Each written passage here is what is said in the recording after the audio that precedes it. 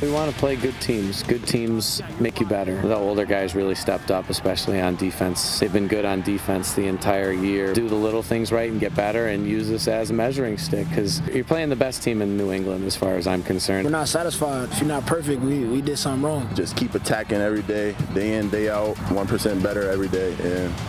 And the outcome is showing. The proud alumni coming back, and we want to show them how far we've come. We got the lights, we got the players, and we got the celebration, so we're going to go out there, we're going to have fun.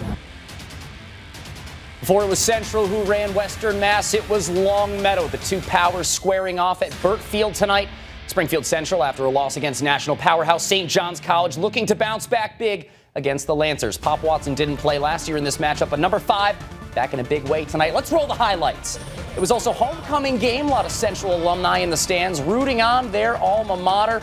Longmeadow trying to make a statement, going for it on 4th down on their first drive of the game, wrapped up by Kadir Price. Turnover on downs. Central drives it down the field, and then it's Pop Watson, the Nebraska commit. He fakes the handoff, keeps it himself. That is a tutter.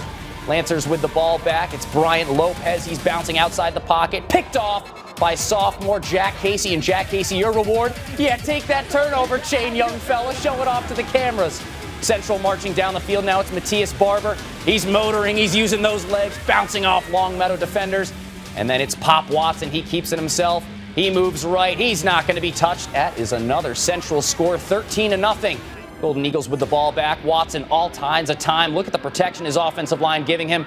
Trying to find guys scanning left, scanning right. Guess I'll just take it myself with my feet right inside the pylon. 3rd touchdown of the half, 3rd touchdown of the night. Longmeadow, what can they draw up? Coming out of halftime, it's the onside kick attempt.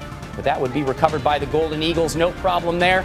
Now it's Pop showing off his arm. Easy throw to Dwayne Early Jr. Early Jr. will do the rest. 26-0 Central at this point, but Longmeadow would keep fighting. Number 2, Bryant Lopez, Mr. Do-It-All for the Lancers. Nice completion there to Anch Dam. As Longmeadow retaining possession, however, Devin Brown found pay dirt again. All Central in this one. Final score 53-0. Central 3-1 this season.